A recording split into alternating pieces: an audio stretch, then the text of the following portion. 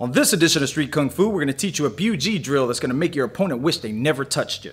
Stick around.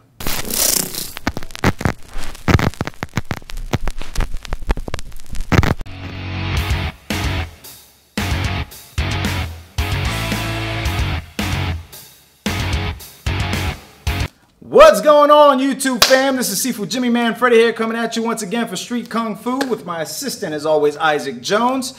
And today we're going to be teaching you a BUG drill or combination, whichever way you want to look at it, that's going to help you get your hand-eye coordination a little better, and plus help you learn how to occupy and then clear the center line. All right, so it goes a little something like this. We're going to BUG to punch, okay? I'll be throwing BUGs, he'll be throwing punches, okay? Down the center line. If I pull my hands away and he keeps going, he'll never hit me as long as he doesn't step forward or leans in or anything, and the same goes for me with my BUG. Now, BUG means thrusting fingers or darting fingers, okay?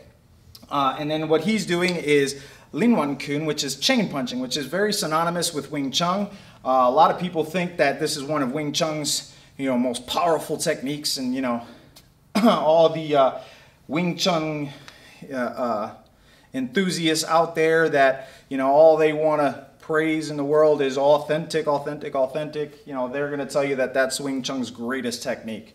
Me personally, I find that the Wing Chun is a bridging tool, which if I throw my punches in quick succession and then I end up hitting something, whether I hit his face, hit his chest, once something else gets in my way, that stops my chain punch, and then I can move on to something else.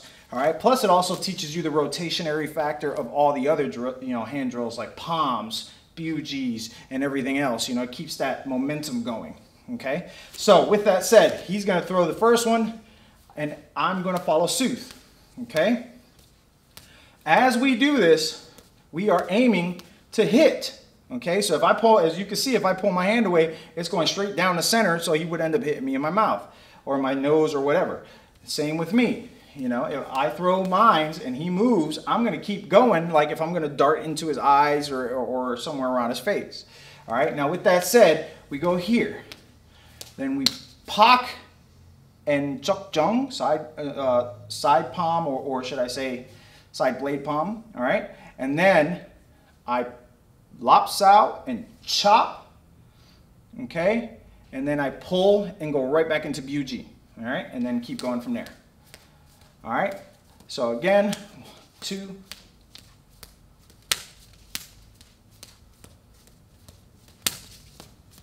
I can speed up,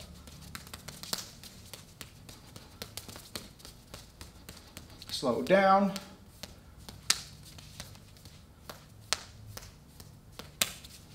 all right, so it's very good to get your arms going, create repetition. All right, so showing it from this side, okay, again, BUG, BUG, BUG, BUG. Now, on this side here, I pak, chuk jung, all right, then I go up under, lop, and chop, or fox out, and then I go right back into BUGs with a lop BUG, and then keep going.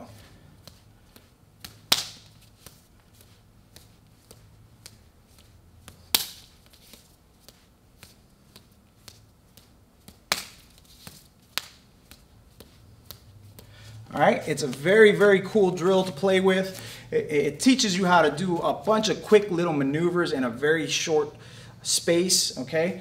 Start from this angle here. All right, again, going here. Nice and slow.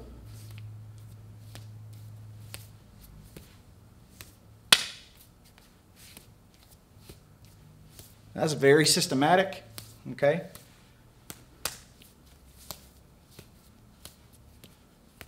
A little bit more speed.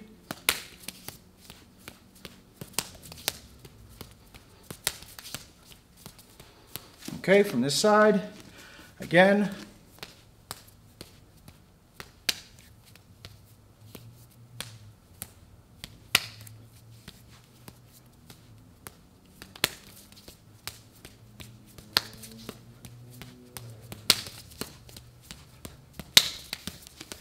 As you can tell, you start learning that, you can start crossing their arms over.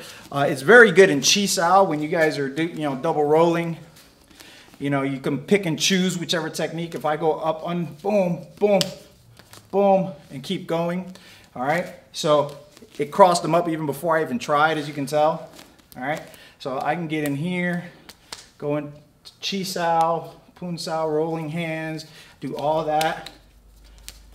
You know, if he keeps up, that is.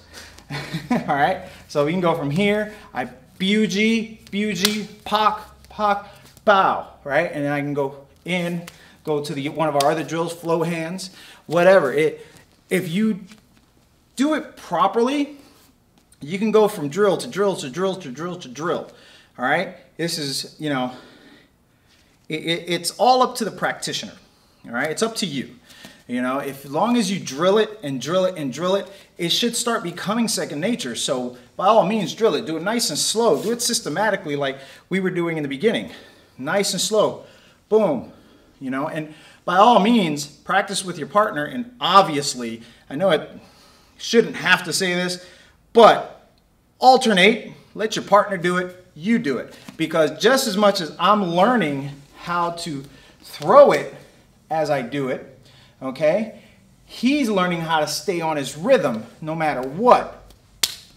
He keeps throwing those punches. All right, what if I miss? What if I slip and that punch is coming straight down the middle? He's gonna pop me in the nose and the jaw, somewhere in my face. Okay, so keep that in mind. And also, like I said earlier, if I move my hand away, his punch is coming.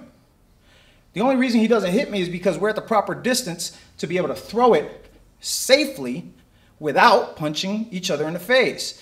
You know, if I wanted to hit him, I'd have to lean in or take a step in order to shorten the distance my arm has to go. Does that make sense? I hope so. Okay, so with that said, again, 1, 2, 3, all right, and then you can cross them, hit, all right. Go from here and follow, cross, push, hit.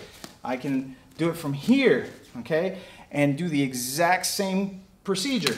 1, see what I mean? Go right into it. So again, I can go from here, 1, 2, 3, and hit. It teaches you how to snake in, okay? When you pick and choose from it, it doesn't have to look exactly how the drill was, okay? Drills are there to build all the skills you need in order to achieve your objective, all right?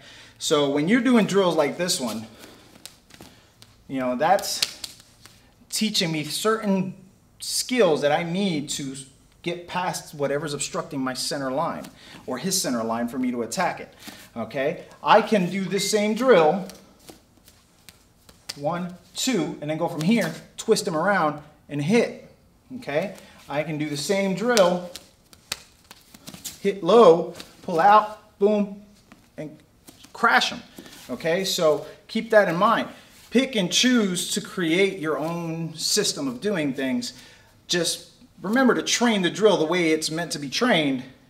Once you have a second nature, then cherry pick and then create your own style of utilizing Wing Chun. I mean, once you have this in your head, it belongs to you. You know, no one can tell you otherwise. You know, don't let people fool you into thinking in any system, you know, oh, that's not authentic, or that's not the way it's supposed to be, or whatever. That's not the way you're supposed to use it.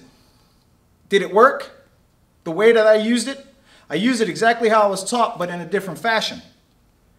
Did it work? If the answer is yes, who cares what they have to say? They're just mad because they can't do it. Keep that in mind. Evolution is always the key to martial arts. It's always been one thing I've said time and time again. If you can't evolve, you're going to be stagnant. You know, the world evolves, combat evolves. You have to evolve your combat methods.